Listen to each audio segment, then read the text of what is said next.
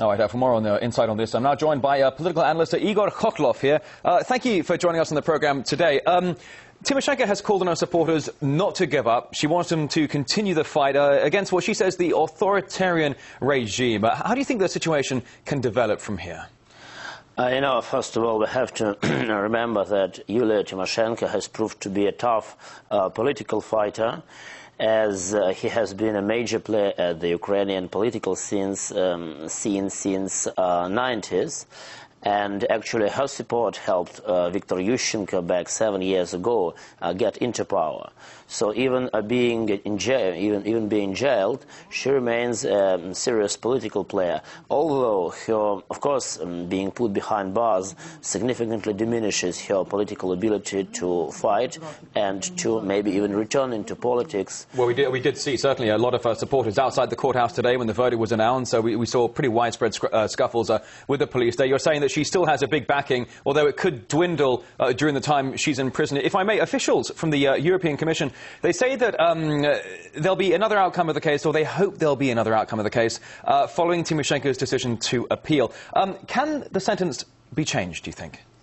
I know it's pretty hard to say. I guess there's no hope the sentence gonna be changed. Given the situation in the Ukrainian politics, because Viktor Yanukovich for long has seen Yulia Tymoshenko as his major opponent, and actually Yulia Tymoshenko was the person who didn't let him win the presidential election in 2004 when Viktor Yushchenko became the president. So the whole story has nothing to do with economics or criminal situation. Is there some sort of a political motivation then? Because a lot of her supporters in Kiev were crying there were political motives behind this verdict. Is that what you're suggesting here? Absolutely, there's political motives behind the verdict, and it has nothing to do with economics or with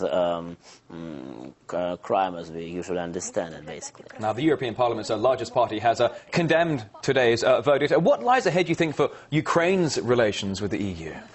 Actually, Ukraine tries to maneuver between Russia, its large northern neighbor, and European Union. And we have to know, as Russia pipes gas through the Ukraine, the relation between Russia and Ukraine actually have developed in the context of those gas deals, unpaid bills, and different kind of conflicts.